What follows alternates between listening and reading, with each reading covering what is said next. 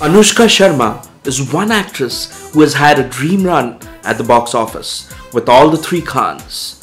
Rab Ne Bana Di Jodi and Jab Tak Hai Jaan were her movies with the Badshah, Shah Rukh Khan, and both will be paired opposite each other in Imtiaz Ali's next, in which she will essay the role of a Gujarati girl. After having ruled hearts worldwide with Shah Rukh Khan in Rab Ne Bana Di Jodi and Jab Tak Hai Jaan, she went on to rule hearts with the perfectionist Aamir Khan in PK. Her latest movie, Sultan with Salman Khan, was also a blockbuster. Anushka will also be seen romancing Ranbir Kapoor in Ae Dil Hai Mushkil.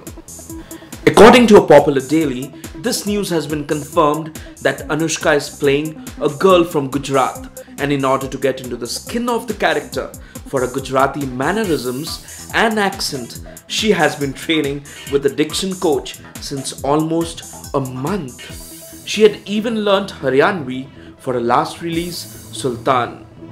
The audience is waiting eagerly for her to reunite with the Badshah, Shah Rukh Khan, yet again, as the audience simply loved the chemistry.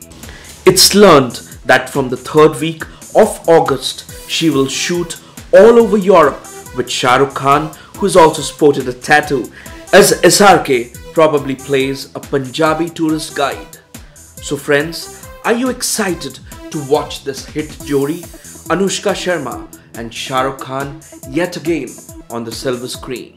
This is SKD for Not Just News.